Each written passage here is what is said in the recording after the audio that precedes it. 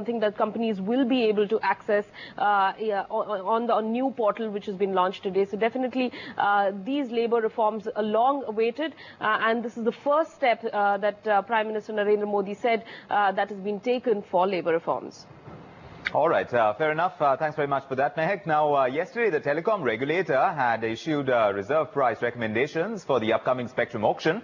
The 1800 megahertz reserve price is raised by 10%. The TRAI chairman has called for an urgent auction of the 2100 megahertz as well.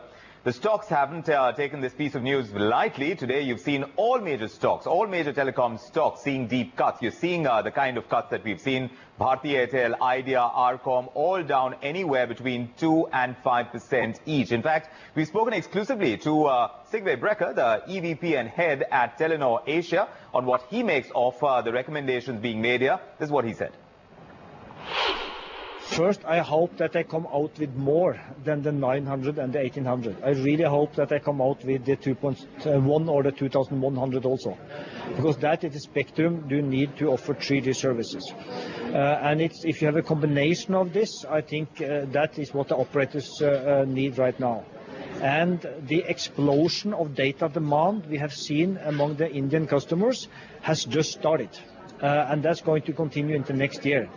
And I'm not worried about content, prices of smartphones, the technology. I'm not worried about that at all. What I'm really worried about is the amount of spectrum, because now all the operators are hitting the ceiling already, and there is no way we can continue to offer those data services without more spectrum.